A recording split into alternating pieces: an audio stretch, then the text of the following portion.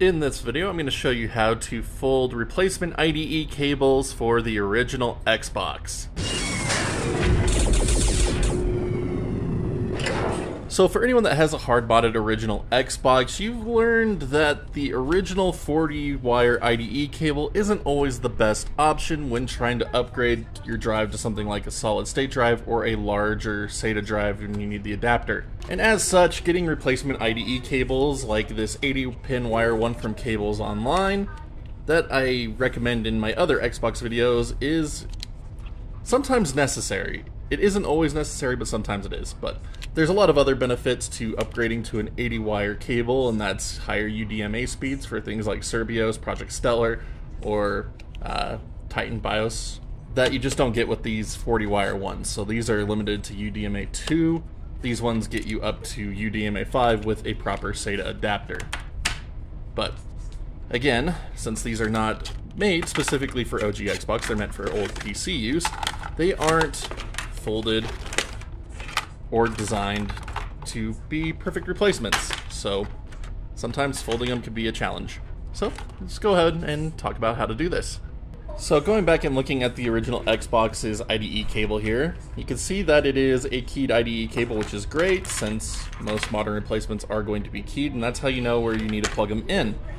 So typically in PC usage, this blue one would connect to the motherboard, but for our Xbox replacement here, this is actually going to go to our hard drive, and we're going to put this side into the motherboard.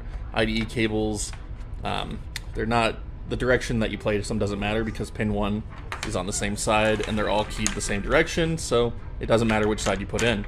The drives are selected as master and slave, so there you go. But as you can see with the original IDE cable, it has this bend, and then it goes into the DVD drive, and then the other part comes out the top, folds up and over and into the hard drive. Now unfortunately with PC IDE cables, when you have the keyed side here for the DVD drive, the top side is where it goes into your motherboard, so that's a little bit different, and then this has to come up and under to get to your hard drive, and it's kind of a headache for some. Now it is quite possible with these replacement 24-inch IDE cables to get some really nice folds to get a nice clean finish with your cable work, and that is really essential. So the 24-inch ones are definitely the best size for this. The 18-inch ones can be a little bit tight, and then you get some really nasty creases in them, and then the 36-inch ones are just a little bit too long, but they work as well. So 24-inch is definitely the optimal size here, but let's go ahead and talk about how to do these folds here real quick. So as you can see, it'll go into your DVD drive, motherboard keyed correctly, and then you can fold the HDD one here as needed. But let's grab our fresh cable here. And so again, the black side here for this example is going to be what goes into our motherboard, followed by DVD drive, and then the blue side is our hard drive. So once again, it is going to go into the DVD drive like this. So we just need to make a little fold like this to make it a triangle right underneath, so that way it shoots out from underneath our DVD drive. And you don't need to crease these, you just need to like give them just a tiny little press. They don't need to be completely folded, and I dropped it, awesome. But as I was saying, they don't need to be a complete crease, just a little press, that way it goes in the direction you want it to. And then you can fold it back under to kind of complete this triangle right here, so that way it just has this nice little point in it. And again, just give it a little tap there. Now the hard drive one will come up and over the DVD drive, which we'll get to in a moment. So let's go ahead and get the rest of this folded up here. So we need to bring this part down so that way it comes up and under, and that is what connects into our DVD drive, the back of it right there. And now let's focus on our motherboard and connector here. So it's going to go into the motherboard like this. So we need to essentially, sorry, this is really hard doing it one-handed, but we need to fold this over like this to get it to go this way. So we'll go ahead and do another triangle fold here, just about 3 fingers up, about, doesn't really need to be too precise, but it just helps with overall placement if you can get it closer to the better to where the IDE port is on the DVD drive. So Just another little crease like that. And then we just got to fold back under.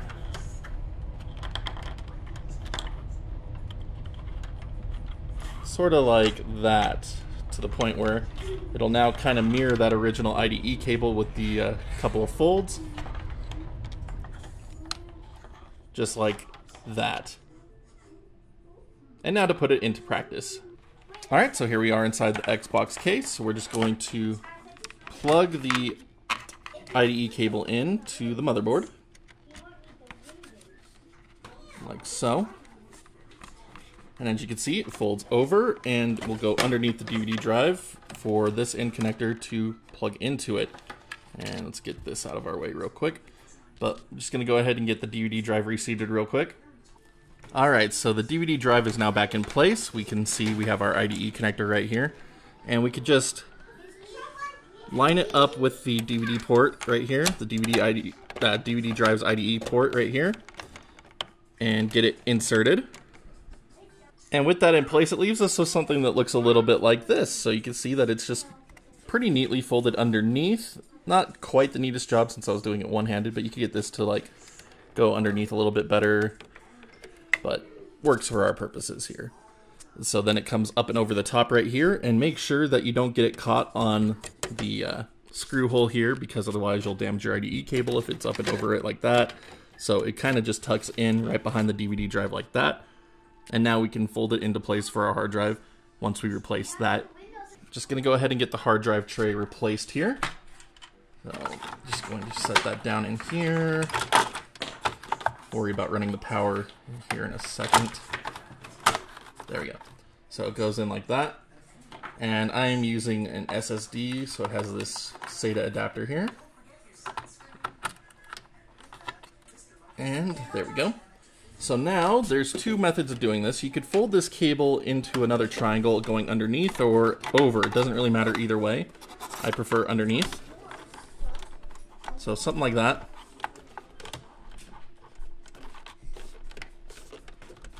And you can go to the same place where it holds the original one in place. You have enough space with this one to do that. And now you either need to go up or over again to get it to plug into the hard drive IDE port. So for this one, I'm just going to go over again. And then we can fold it downward like this. And just plug it right into the adapter's IDE port, and it is now all set. And it will sit nicely and flat right inside there, and isn't a big jumbled mess like a lot of other fold methods are. So very clean, doesn't cause any issues putting the system back together, and just works really well. And also don't forget to plug your DVD drive back in. Now, for the spirit of efficiency, there is actually another way of routing an IDE cable like this for the original Xbox, and it won't involve much of the underside folding, so we're just going to go ahead and plug a completely unfolded IDE cable into the Xbox motherboard here. Move that out of our way, and now we're going to reseat the DVD drive, and we're going to do so with the IDE cable coming out the side of it right here, because there is enough space between the shielding and the DVD drive for the IDE cable to rest. And as such, we could fold it over the top like this, and then just do a single triangle fold. I like that I'm calling these triangle folds, like I don't know what else to call them, but essentially it makes it so that the IDE cable sits on top of the DVD drive just like that, and then we can plug this end into the DVD drive. And this method is actually a lot nicer because the keyed part of the DVD drive one is coming from the top, so then we can route this part back up over the top and it doesn't interfere with itself.